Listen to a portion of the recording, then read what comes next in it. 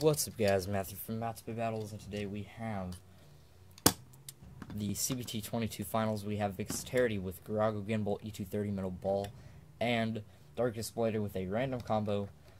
This time I gave him Megasis Griff, SA165 rubber flat with my new rubber flat. So Dexterity has been able to tank hits and out-stamina opponents and win, and Darkest Blader has been able to knock out opponents and win. So let's see who wins CBT 22. Oh, and he is going to get the early knockout on Dexterity.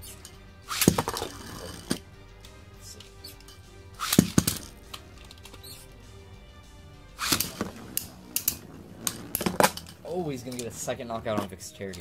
Dexterity is now down 2-0. I did, yep, okay. I turned my other phone on.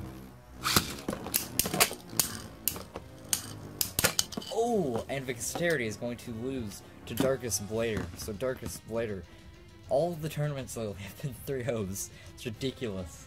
Everything is a 3-0. Nothing is close. It's usually like a stamina bay versus a defense bay or something. You know. So Dexterity had, I guess, I'm not sure what type this would be. Garago Gimbal, E230 MB. MB, I guess, I'm not sure what even MB is for specifically. E230 is defensive, but Gimbal I know is stamina. Pretty balanced combo, but even with E230, you cannot take hits from this bay. Dealt enough attack power, and MB I'm pretty sure doesn't have the best defense. I'm not sure. So yes, congratulations to Darkest Blader. And Dexterity. Dexterity is now like 8-1. It's ridiculous. So yeah, hope you guys enjoyed.